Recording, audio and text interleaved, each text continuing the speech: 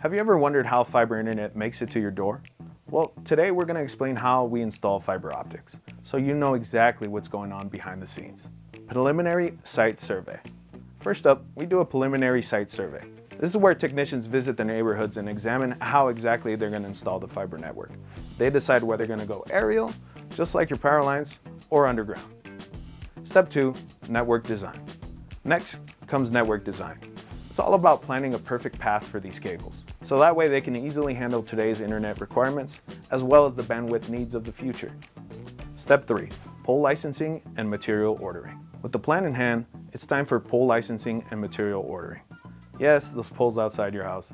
We need the official yes before we could start hanging our cables from them. Plus, we need to order all the materials before we start working on the installation.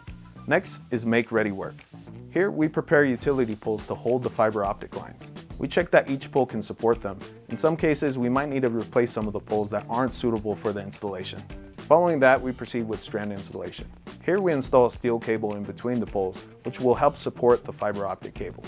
Step 6, lashing fiber cable. Once the supporting steel cable is in place, we attach the fiber optic cable to it. This process is called lashing. This way, the fiber optic network can endure whatever Mother Nature throws its way.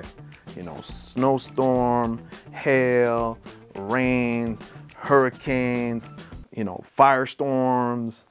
Next, we install splice and connection points. These connect the different sections of fiber optic cable and make it easier to perform repairs and upgrades to the network. Splicing fiber optic segments is up next. Here, fibers are fused together to make a clear path for data. It's high-tech work that ensures that you get the speed that you're promised. Step 9, engaging potential customers.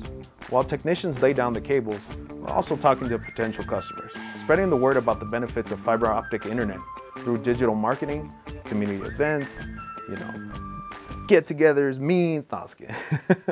10, installing drop cables.